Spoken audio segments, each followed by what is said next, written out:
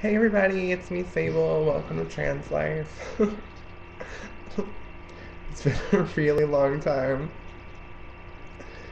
And it's kind of an off day for me, but I wanted to do an update anyway because I had a computer handy. My computer broke, so I am not able to do updates and videos anymore. I had just did my last video the other day. It was a private video for a specific person, and that video accidentally got deleted.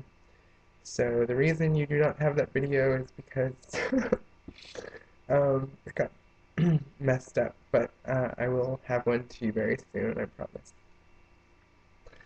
Um, but I've been reading comments and messages. Thank you so much for your support.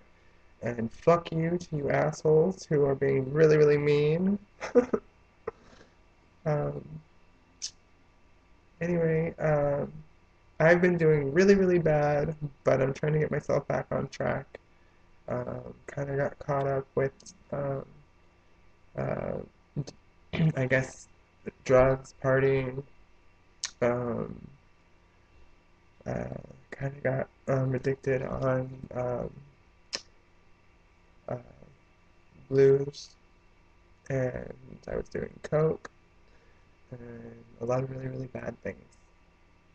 So I lost a ton of weight. I have not been taking hormones, but I've still been living every day as a woman.